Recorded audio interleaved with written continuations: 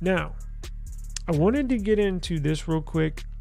I'm not going to be in here for much longer. I do have other stuff to attend to, so let me jump through this. I probably spent too much time on the iPhone, right?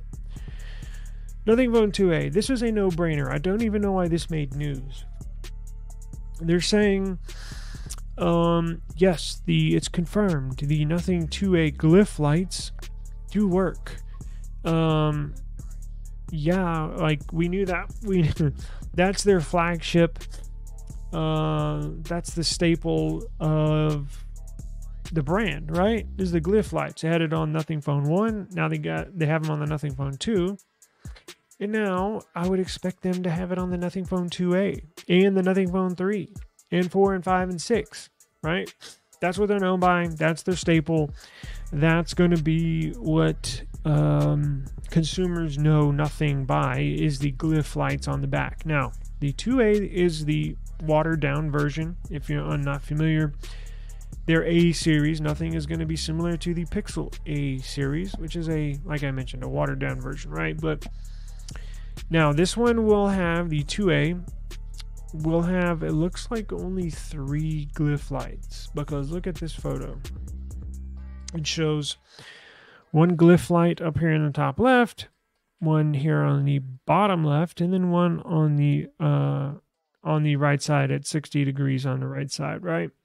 So the 2a, the phone 2 that I'm holding up here has got lights all over the back. Right? Now, this is their flagship device, so you would expect it to have more glyphs. The 2a, which we're seeing here, is their watered down version, so it looks like it's only going to have 3, which is still fine. You can still run notifications off those. You can still run the Uber, how much time it takes for your Uber driver to get there. They implemented Uber with the Glyph lights, so it is interesting. I love that white design. As you can tell, it's similar to the 2 with the clear see-through back in the Glyph lights, but how it's not similar is the camera setup. The cameras are the same. The sensors are the same. The only thing that's different is where they're placed on the back. Sort of like 2 eyeballs, right? Two eyes next to each other, parallel, or left and right. Now, it's going to be similar in size of the Phone 2. Same screen size. Basically same width, same height, same depth. Cameras, as I mentioned, the same.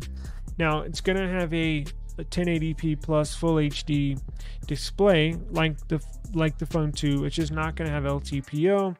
And of course, the main difference is the CPU. It's going to have a MediaTek CPU, which looks promising. I can't say that I welcomed that news, right?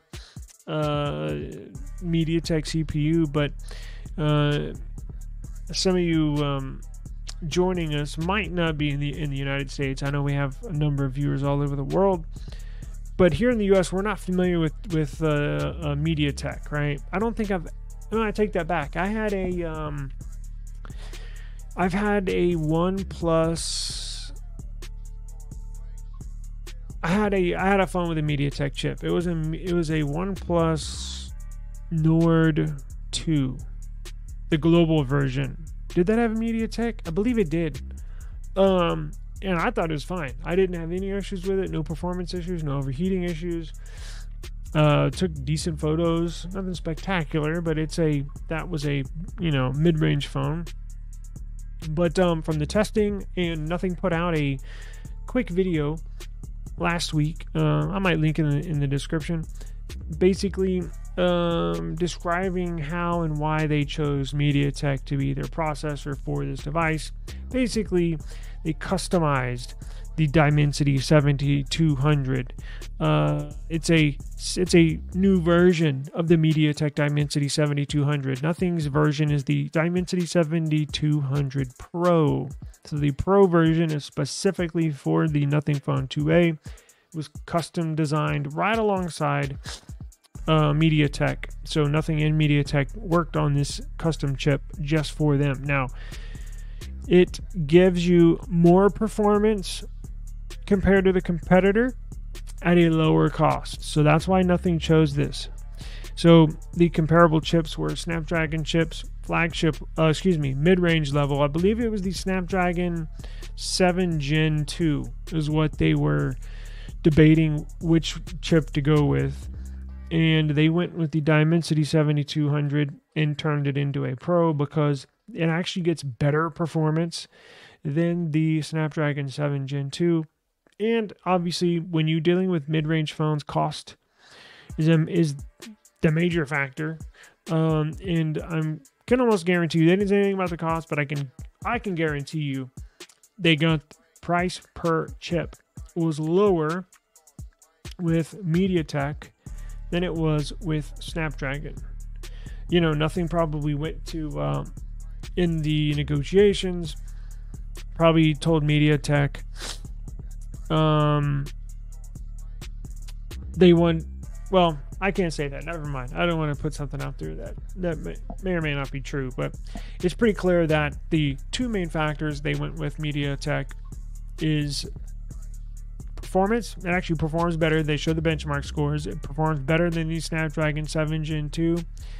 And what wasn't confirmed, but what I can confirm, when you're in business and you're manufacturing a product, especially a mid-range product, it's not your flagship product, cost.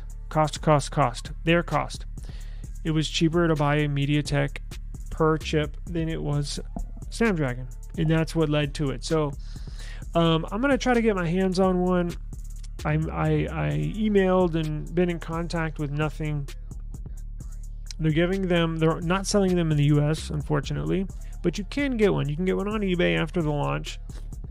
I'm sure there'll be plenty on eBay, but I'm going to try to get one from Nothing. So nothing confirmed yet, but I will be working on it. Definitely want to get this device. It looks really cool. I mean, it looks really nice. It really does. So definitely a supporter of Nothing and Carl Pei. So it's good to have them in the market, in the business. It puts pressure on everybody else to do better. When you got more competition, it's better for everybody, especially the consumer, right? Let's see. Moto Edge has MediaTek. Huh. OnePlus Tab. Yeah, I think that's right. I didn't know Motorola went to MediaTek.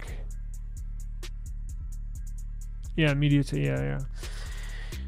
Yeah, the one that I used, the OnePlus Nord 2 global version, it was fine with me. I didn't have one bad thing to say about it. In fact, I couldn't even tell, right? And that's the best thing, right? Is if you're using a MediaTek or a different product than what you're used to, if you can't even tell the difference, then that's a good thing, right? So,